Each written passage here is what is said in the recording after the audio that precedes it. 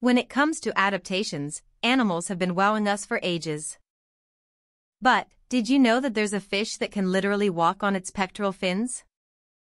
The climbing perch, also known as Anabaw testudineus, is a species of fish that's native to Africa and parts of Asia.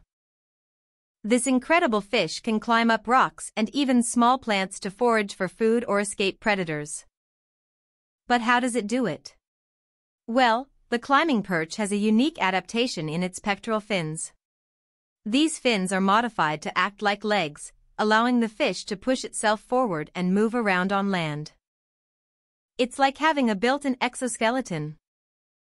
This remarkable ability to walk on land has led scientists to believe that the climbing perch may be one of the most ancient fish species on Earth. So, the next time you're out for a hike, keep an eye out for this incredible fish. You might just spot it climbing up a rock or two.